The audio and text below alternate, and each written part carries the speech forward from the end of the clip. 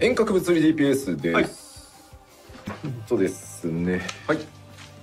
じゃあまず共通点からなんですけど、まあ遠隔物理の共通点としてはさっきお話しした基本武器の性能を上げてるんでというお話。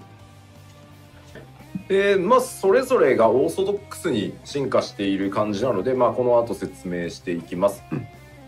で、共通してるポイントとしてもう一個あって、ダメージ軽減系の、バフですね。パーティーバフは3ジョブともリキャストが90秒になってます。さあでは吟遊詩人からいきましょう。はい、どうぞ。まず既存3種類の戦火アクションから派生する、パーティーバフアクションを追加しております。歌によるね支援を結構リクエストされる機会が多かったので、はい、既存3つの戦火アクションから派生して効果内容がねこうさらに上昇していくみたいなパーティーバフを追加してます。でエーペックスアローから発生する新アクションが追加されてたりします。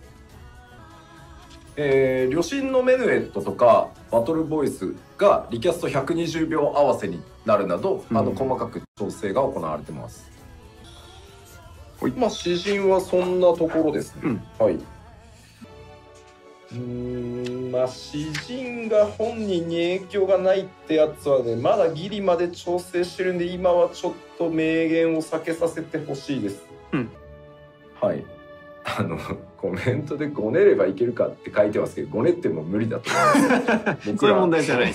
僕ら別にそういうので調整してるわけじゃないんで。